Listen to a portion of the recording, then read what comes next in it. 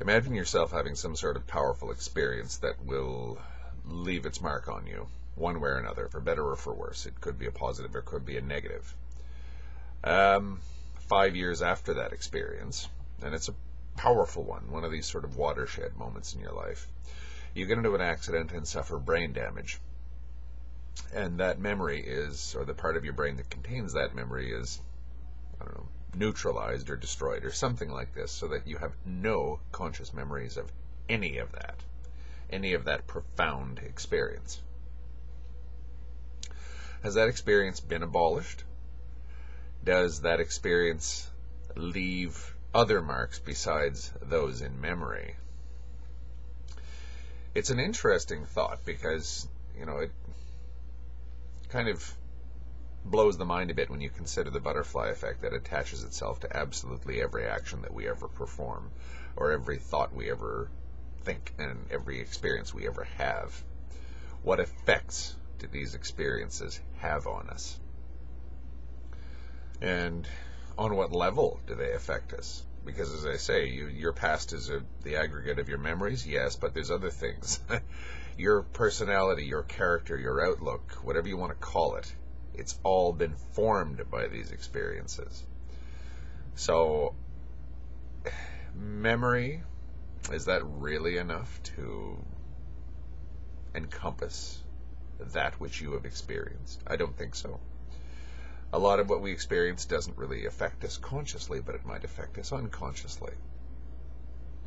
That's why I think that terms like experience and memory and all that aren't really adequate, but they're the only Western tradition that we have.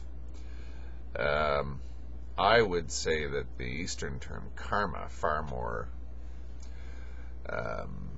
exhaustively describes this phenomenon of that which affects you and on what level, because things can affect you on a multiplicity of levels. What does the past even mean in this context, or the future? Because the future can affect you in terms of what your plans are and how planning for things will, or looking forward to things, or dreading things, or whatever, will affect you in the now.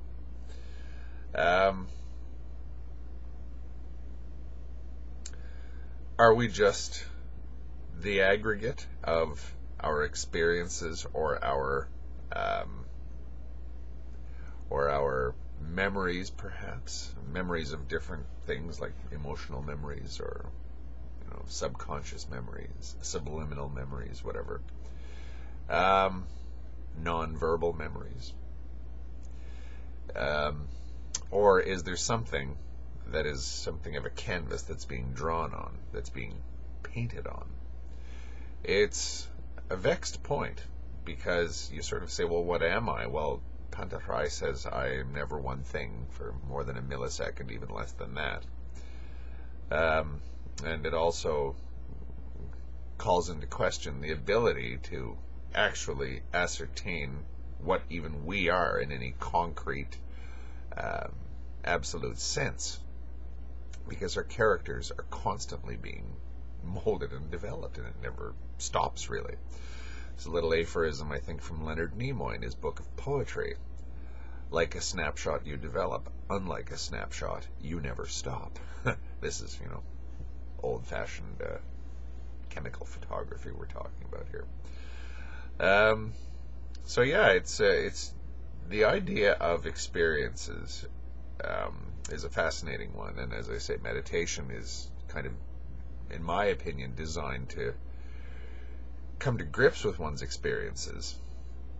But experience in and of itself doesn't really tell the whole story of karma, because experience leaves marks on us.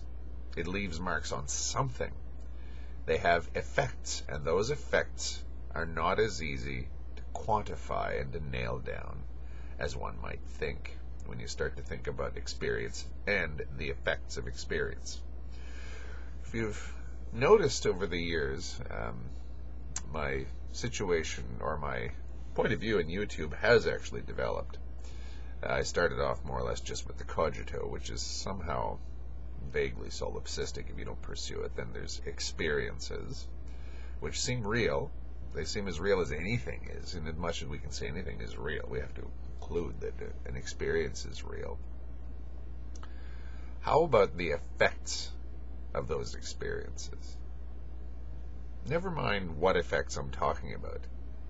Any effects of experience. Any experience you ever have and any effect it ever has on any part of what we might consider you. How do you nail that one down?